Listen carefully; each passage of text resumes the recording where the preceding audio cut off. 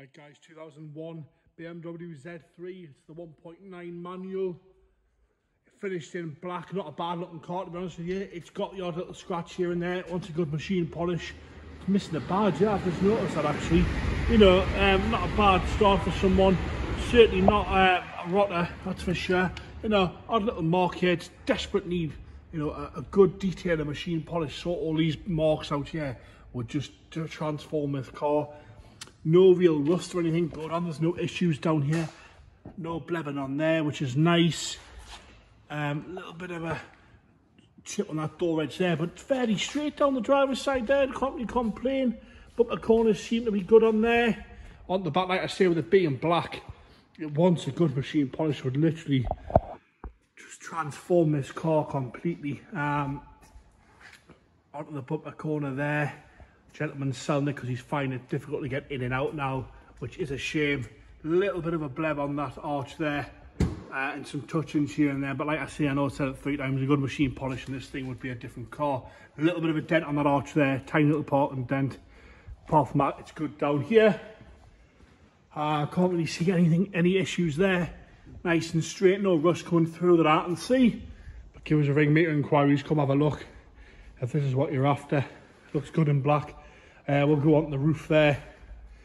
The roof's in nice condition, doesn't seem to be any rips on the roof at all. That window's nice and clear, it's not yellow. All the stitching's nice across the top. A little bit, a tiny little mark there if you're really picking at it. We'll go around the passenger side there and have a look, see what's going on with that side. Passenger side of the roof, no, all nice across there.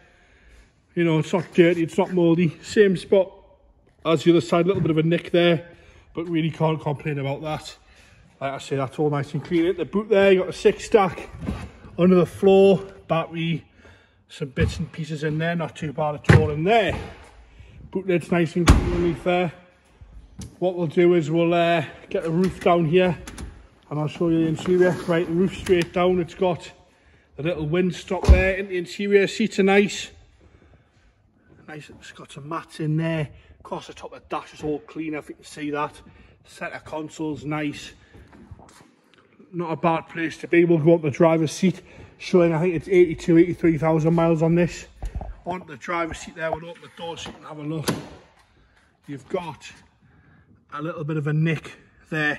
Can you see that, guys? A little bit of a nick, a little bit of a nick there. Wants a really good valet, this thing. It's obviously been used and enjoyed, but like I say, the older gentleman struggling getting in and out. 82,438 miles on there. That's not going to go up apart from us pulling it in and out. Pretty looking car, nice colour out the engine bay, and there's that 1.9. Sounds alright, that, doesn't it? No problems there at all. Just finished in sapphire black metallic this. All good around there, can't complain with that. The engine sounds alright. We'll get it down so you can have a look with the roof down. Pretty car, nice little wheels on it and stuff. Like I say, good valet, good machine polish, it'll be a different thing, but it's ready to go, ready to use, enjoy the summer. There you have it.